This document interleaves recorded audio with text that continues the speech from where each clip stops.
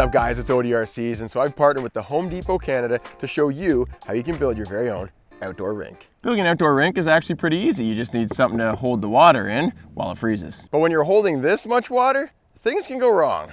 But don't worry, I'm here to make sure you get it right. Let's start with what you need. A yard, some cold weather, and some supplies from the Home Depot Canada. Let's start with your yard.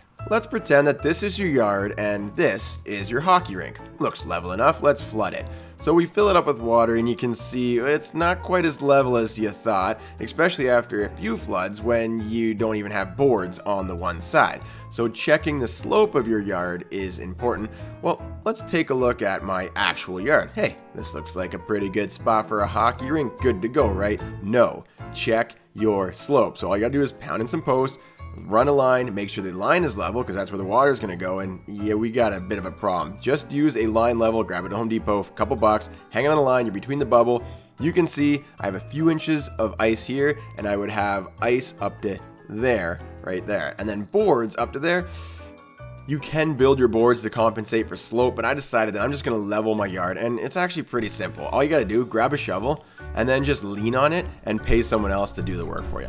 For the record, you do not have to call a guy to come in and level your yard. You can put a backyard rink pretty much anywhere, no matter the slope. It just means that you need a lot more lumber. Basically, you just need about 4 to 6 inches of water above wherever that level line is. So if you don't call a guy, you're gonna need more lumber. It's gonna take you longer to build your rink. There's gonna be more engineering required to brace that, to hold up all that water. You're gonna have to bring in more water as well. It's gonna take longer to flood, longer to fill, longer to build that rink up. So for me, it was worth the investment. You should be able to find a guy for between $500 to $1,000. Figure in the long run, it's just gonna be a lot nicer, less of a chore to build this rink and fill it every year. So that's why I did this.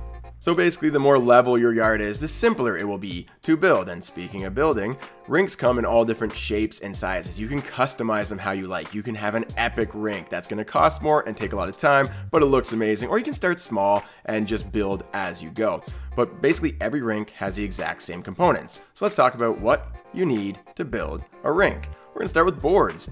Plywood is the most versatile and the cheapest option, and the Home Depot has a panel saw at the back. You take your plywood, maybe grab 4 sheets, bring it to the back, and get it cut into 1-foot sections. And with 4 sheets, that's gonna give you 16 1-foot tall boards, which will give you a 24 by 40 foot rink for around 150 bucks just for the boards. Personally, I went with the 2x10s.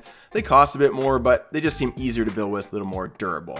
So we've got our boards, but now we need something to hold them up. For supports, you can use rebar, landscaping stakes, or 2x4s. 2x4s are a great option to build your own supports. Takes a little longer, but very heavy duty. I went with the landscaping stakes, just seemed easier, but they were not as pointy as advertised. So you've got all your materials. It's quite a bit. A friend with a truck does not hurt right here. My friend Dominic, real nice guy, but he can't help everyone build their rink. So if you need your lumber, the Home Depot Canada has delivery and van rental. Great options. Now all you need is a liner, some water, and some cold weather. And that's pretty much everything you need to get your rink. That's the basics, but I had some gift cards from the Home Depot, so I got a little bit more. We got some posts for the lights. I got 4 5,000 lumen lights, a lot of extension cords, got some 2x4s for extra support.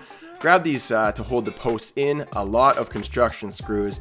Got these clamps to hold the liner in place for later when you install that, and a stubby hammer so Mason can help it as well. Always like to get him involved. A fire pit, thought it would be a nice touch, and an electric snowblower. Looking forward to trying that. Luna approves. And about 150 feet of hose and a reel so I can bring it inside so it does not freeze. Let's get building.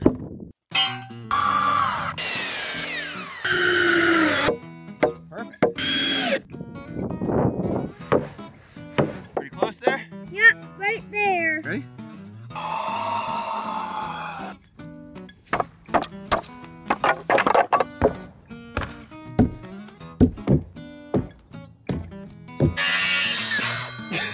We should set up some bowling pins.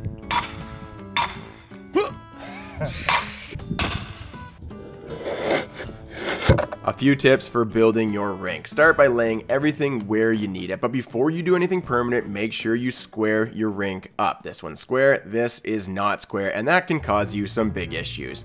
Let's talk about why it's important to square your rink.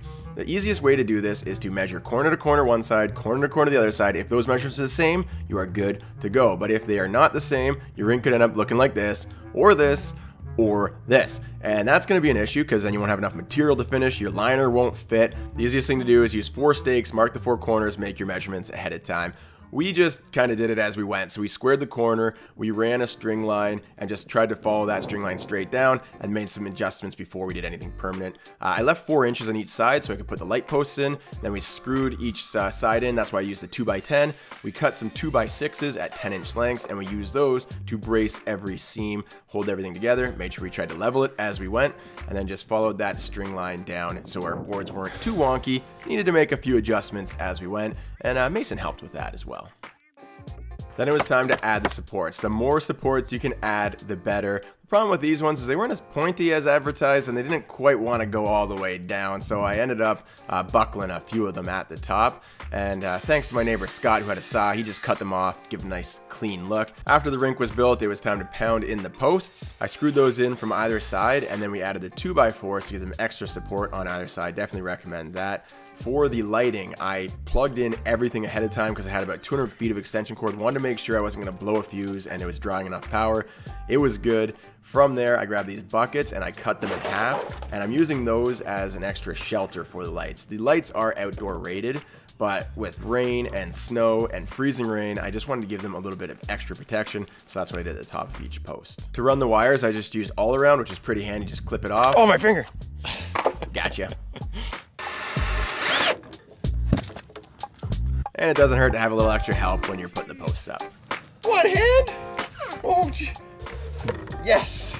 Before you add the extra bracing, try to get those posts as level as possible. Now I added some twinkle lights, which kind of threw mine off, need to adjust them, but I'd say this is looking pretty good. Here's the finished backyard rink. Well, it's almost finished, as you can tell. We're not skating on it yet because we have to wait for freezing temperatures. Just before you get that freezing weather, that's when you want to put your liner in. So you're going to pull your liner over the sides, you're going to fill it with water. When you have 3 days in a row of freezing temperature, you'll get a nice freeze and you can skate on your rink. So I know you want to see those shots. Don't worry, I'll be posting that in January. That'll be when we have enough time to fill it, flood it. The temperature will be cold enough where it'll freeze, and I'll get you those shots.